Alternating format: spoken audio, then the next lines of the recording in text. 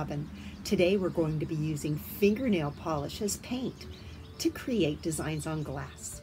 Your supplies include a work surface, fingernail polish, some simple tools, and glass. Before I start working on my glass, I'd advise testing out your supplies and experimenting a little. I want to try out my tools. I might want to explore color combinations and get the feel of using my nail polish as a paint. Speaking of paint, your nail polish is a kind of enamel paint. Enamel paint has a solvent in it, so you will definitely want to work in a well-ventilated area. It also dries really fast, so when we work, we're going to use one color at a time and pour those little puddles onto something like an upcycled item. This I found in my recycling bin. I'm just going to use this to pour my puddles onto. And I'll also get a chance to experiment here. Some of the things I've tried already, of course, my favorite thing, dots. Small and large dots are as easy as they get. Combinations of these can be very beautiful. When you practice, you get a chance to find out, what it takes to mess up a little and avoid those in the future. And just have some fun with your ideas. So I've already started this one a little bit, but I wanted to show you how easy it is to create a really pretty design using these simple things. Let's go ahead and just experiment with the Q-tip a little bit. Sometimes my Q-tips, the fur on them kind of falls off. You can see this one's doing that already, but I'll give it a whirl anyhow. Let's see how this goes.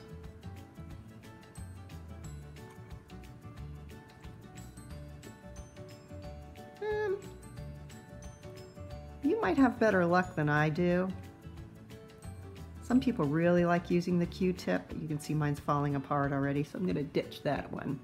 One of my favorites is using just a smooth eraser, the smooth eraser of a pencil, and the tip really makes some nice dots too.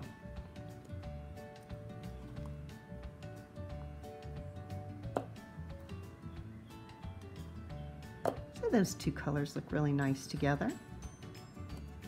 As you work, you want to stay away from the very top of your glass so that it doesn't touch your mouth later on.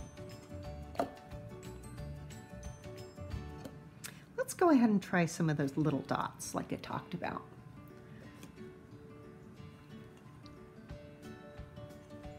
This pencil tip really works great for that. You might try the tip of a toothpick maybe, or a paper clip perhaps.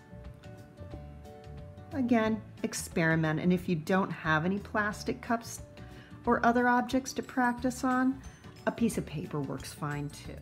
After a little more practicing, I came up with this design that I really think is kind of cute. These are just basic dots with little dots that go around it, so I'll just show you real quick how easy that is. I started off with a pencil eraser and now to make it look a little like a flower, you can just tap those dots around. If you are more ambitious or artistic or creative, by all means try using a paintbrush to paint designs on or objects. I saw some really pretty ideas that were dragonflies that were painted on, roses. So lots of ideas can be found on Google and in your own imagination. Please don't feel like you have to just copy what I'm doing.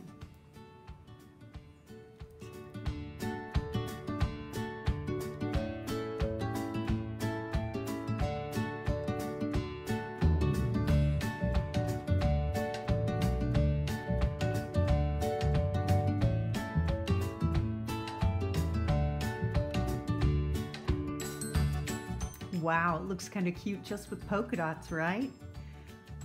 I can keep adding, but I think I'm going to go with my flower idea. Let's see how it goes.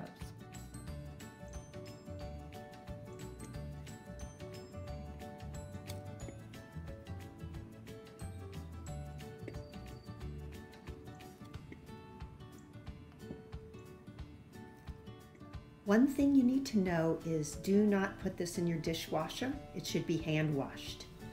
I hope you enjoyed this activity. If you have questions, feel free to contact me. Also, I would love to see your art, so please share it with me by sending me an email. Cheers!